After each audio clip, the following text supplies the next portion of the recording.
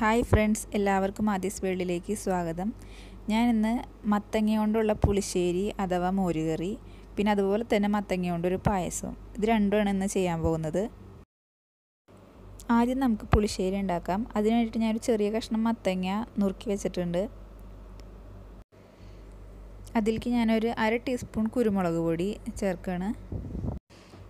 ഒരു 1/4 ടീസ്പൂൺ മുളക് പൊടി, 1/2 ടീസ്പൂണിൻ്റെ അടുത്ത് മഞ്ഞൾപ്പൊടി, പിന്നെ പാകത്തിന് ഉപ്പ് ചേർക്കുക. എന്നിട്ട് ഈ മത്തങ്ങ ഒന്ന് മുങ്ങിക്കെടുക്കാൻ പാകത്തിന് വെള്ളമൊഴിച്ചിട്ട് ഇത് വേവിക്കുക.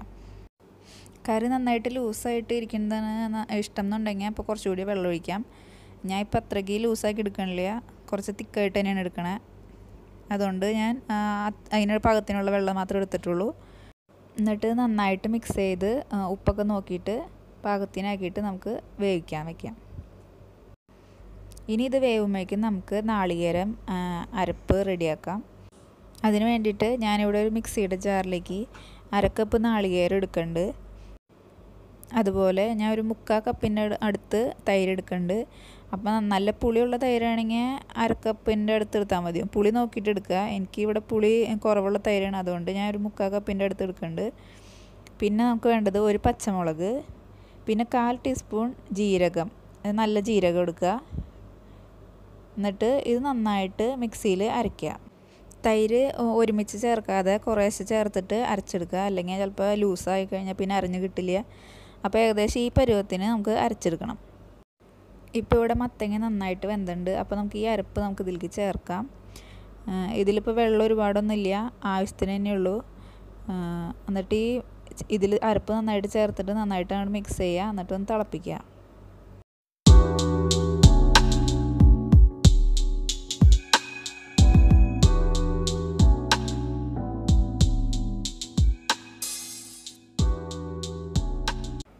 ഇപ്പോൾ ഇവിടെ കറി ചെറുതായിട്ട് തിളച്ച് തുടങ്ങിയിട്ടുണ്ട്. നമുക്ക് ഈ സമയത്ത് ഉപ്പ് കുറവുണ്ടെങ്കിൽ നമുക്ക് ഉപ്പ് ചേർത്ത് കൊടുക്കാം. പിന്നെ പുളി കൂടുക, എരിവ് കൂടുക എന്തെങ്കിലുമൊക്കെ ഉണ്ടെങ്കിൽ ഒരു ചെറിയ കഷ്ണം ശർക്കര ചേർത്താലും മതി. ഇനി നമുക്ക് ഇതിലേക്ക് കടുക് വറുത്തിടാം. അതിന് വേണ്ടിയിട്ട് ഞാൻ ഇവിടെ ഒരു പാൻ വെച്ചിട്ടുണ്ട്. അതിലേക്ക് ഓയിൽ ഒഴിക്കുകയാണ്. ഓയിൽ ഇപ്പോൾ ചൂടായിട്ടുണ്ട്. അപ്പോൾ അതിലേക്ക് ഞാനൊരു 1/4 ടീസ്പൂൺ കടുക് ചേർത്തുണ്ട്. അത് പൊട്ടി തുടങ്ങുമ്പോൾ നമുക്ക് ഒരു 1/4 ടീസ്പൂണിൻ്റെ അടുത്ത് ഉലുവ ചേർക്കാം.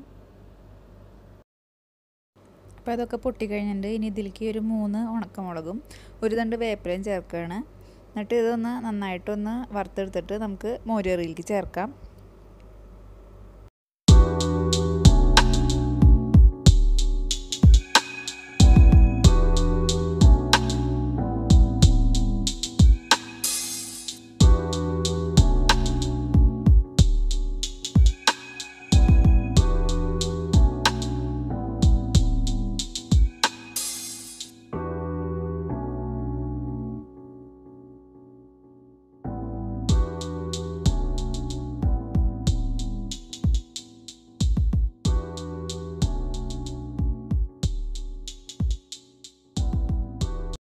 അപ്പോൾ നമ്മുടെ പുളിശ്ശേരി അഥവാ മോരുകറി ഇവിടെ റെഡി ആയിട്ടുണ്ട്.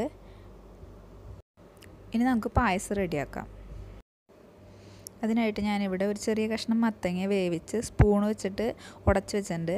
ഒരു കഷ്ണം എന്ന് പറയുമ്പോൾ വേവിച്ച് കഴിഞ്ഞാൽ ഏകദേശം 1 കപ്പ് അത്രയും ഉണ്ടാവും. പിന്നെ അതുപോലെ നമുക്കിനി വേണ്ടത് തേങ്ങാപ്പാലാണ്. ഇത് 2 കപ്പ് തേങ്ങാപ്പാൽ, അത് 2ാം പാലാണ് എടുത്തേക്കണേ. പിന്നെ ഇത് 1/2 കപ്പ് 1ാം പാൽ വേണം. പിന്നെ ശർക്കരപ്പാനി ഞാനിവിടെ 2-2.5 കട്ട ശർക്കര ഉപയോഗിച്ചിട്ടാണ് പാനി റെഡിയാക്കി വെക്കണേ. കൂടുതൽ റെഡിയാക്കിയാലും കുഴപ്പമില്ല, നമുക്ക് ആവശ്യത്തിന് ചേർത്ത് എടുത്താൽ മാത്രം മതി. ആദ്യം നമുക്ക് വേവിച്ച് വെച്ചാണ് മത്തങ്ങേനെ നെയ്യിൽ ഒന്ന് വരട്ടിയെടുക്കണം. അപ്പോൾ അതിന് വേണ്ടിയിട്ട് ഞാനിവിടെ 2 ടേബിൾ സ്പൂണോളം നെയ്യ് എടുത്തിട്ടുണ്ട്. അത് നന്നായിട്ട് ചൂടായി കഴിയുമ്പോൾ വേവിച്ച് വെച്ചാണ് മത്തങ്ങ ചേർത്തിട്ട് നന്നായിട്ട് വരട്ടുക. ഇതിലെ വെള്ളത്തിൻ്റെ അംശമൊക്കെ നന്നായിട്ട് പോകണം. അത്രയും നേരം ഇത് നന്നായിട്ട് ഇളക്കണത്. ഇളക്കാതിരുന്ന് കഴിഞ്ഞാൽ ഇത് അടി പിടിക്കും. അപ്പോൾ അത് ഇളക്കാതിരിക്കരുത്. മത്തങ്ങയുടെ കളറൊക്കെ ഒന്ന് മാറി തുടങ്ങണ വരെ തന്നെ ഇത് നന്നായിട്ട് വരട്ടിയെടുക്കുക.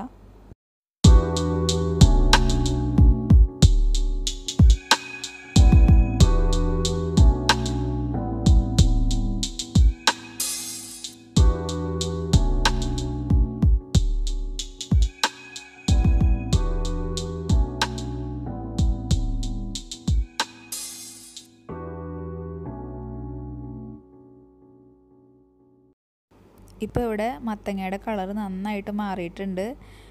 ഇതിലെ വെള്ളത്തിൻ്റെ അംശമൊക്കെ പോയി. ഇനി ഇതിലേക്ക് നമുക്ക് എടുത്ത് വെച്ചാൽ രണ്ടാം പാൽ ഒഴിക്കാം. എന്നിട്ട് നന്നായിട്ട് തിളപ്പിക്കുക. പിന്നെ ഇത് ഇളക്കി കൊടുത്തുകൊണ്ടേ ഇരിക്കണം, അല്ലെങ്കിൽ ഇത് അടിയിൽ പിടിക്കും പെട്ടെന്ന്.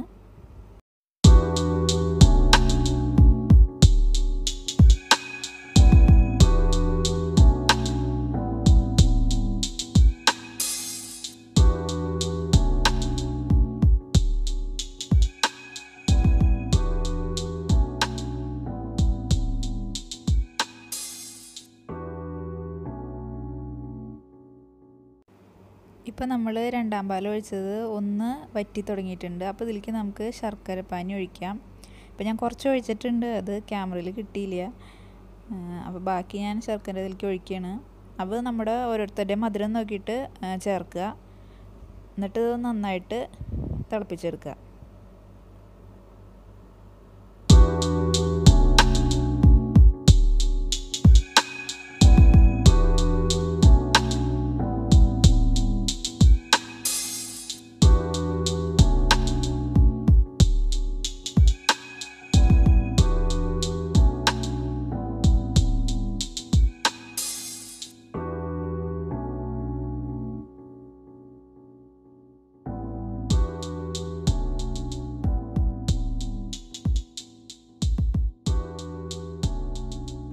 ഇപ്പം നമ്മൾ ശർക്കരപ്പാനി ഒഴിച്ചിട്ടും അതൊന്നും കൂടി തിക്കായിട്ടുണ്ട്. അപ്പോൾ ഇതിലേക്ക് നമുക്ക് ഇനി ഒന്നാം പാൽ എടുത്ത് വെച്ചാൽ ഒഴിക്കാം. അപ്പോൾ കറക്റ്റ് ആ പാകത്തിനാവും. ഇത് ഒന്ന് കുറച്ചും കൂടി ലൂസായിക്കോളും.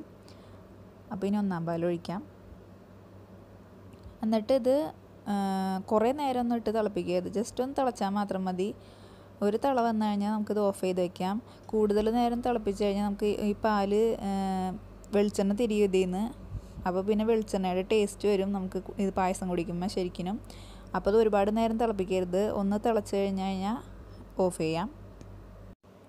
ഇപ്പോൾ ഒന്നാം പാൽ ഒഴിച്ചിട്ട് ഇതൊന്ന് തിളച്ചിട്ടുണ്ട്. ഇനി നമുക്കിത് ഓഫ് ചെയ്യാം. ഇനി ഇതിലേക്ക് നമുക്ക് കിസ്മിസും കാഷ്യൂനട്ടും വറുത്തിടാം. അതിനായിട്ട് ഞാനിവിടെ ഒരു പാനിൽ 1 ടേബിൾ സ്പൂണോളം നെയ്യ് ഒഴിച്ചിട്ടുണ്ട്. അതിലേക്ക് കുറച്ച് കാഷ്യൂനട്ടും അതുപോലെ കുറച്ച് കിസ്മിസും കൂടി ചേർത്തിട്ട് ഒന്ന് വറുത്തെടുക്കാം. കാഷ്യൂനട്ട് ചെറുതായിട്ടൊന്ന് കളർ മാറി തുടങ്ങുമ്പോൾ വേണം നമുക്ക് ഈ കിസ്മിസ് ചേർക്കണം.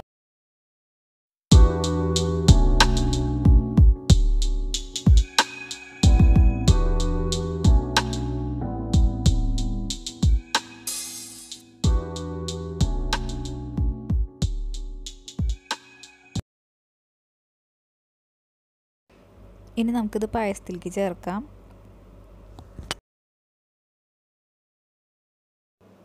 ഇനി ഇതിലേക്ക് നമുക്ക് ഏലക്കാപ്പൊടിയും കൂടി ചേർക്കണം.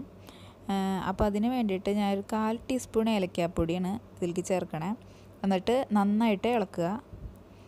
അപ്പോൾ ഇവിടെ നമ്മുടെ പായസം ഇപ്പോൾ റെഡി ആയിട്ടുണ്ട്. നല്ല ടേസ്റ്റാണ് ഇതിന്. എല്ലാവരും ഇതൊന്ന് ട്രൈ ചെയ്ത് നോക്കണം. എന്നിട്ട് അഭിപ്രായങ്ങളൊക്കെ എന്നെ അറിയിക്കണം.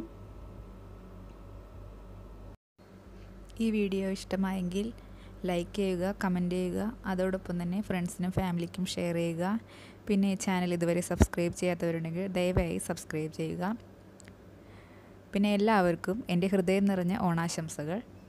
Thank you.